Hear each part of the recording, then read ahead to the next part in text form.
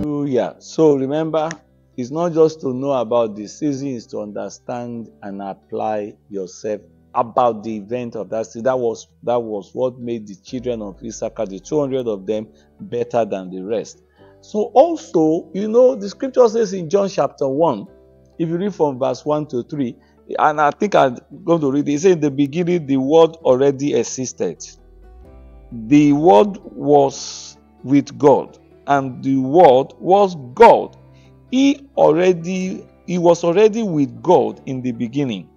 Everything came into existence through him. Not one thing that exists was made without him. Now, that is a privileged revelation. I don't want to use the word information so that it will not be, reduced as it is. That's a privileged revelation. And that's why you find out that everything that you talk about or that people are talking about, there is always an import.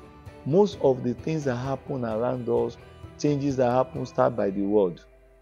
Now, if you don't have understanding of beginning of a discussion and you just come into it, there's a tendency that you choose wrong, or you take a wrong decision, or you will be you'll be guilty of what you should not be guilty of because you are not there at the beginning of the discussion.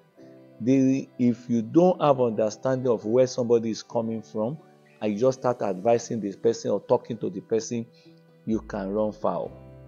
And that's why the Bible says in John chapter 8 and 32, John 8:32, it says it is when you know the truth that the truth will set you free.